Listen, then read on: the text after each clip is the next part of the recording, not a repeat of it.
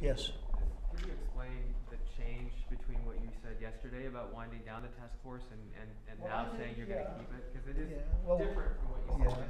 Well, I guess if you think we're always winding it down, but you know, it's a question of what the end point it is. But I think it is a change a little bit. I thought we could wind it down sooner, but I had no idea how popular the task force is until actually yesterday. When I started talking about winding it down, I'd get calls from very respected people saying, I think it would be better to keep it going. It's done such a good job. It's a respected task force. It's,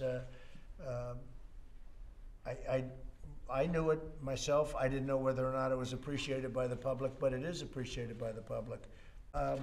So the task force will be around until we feel it's not necessary. But I will say that I learned yesterday, even after I spoke, Jeff, that the task force is something you knew.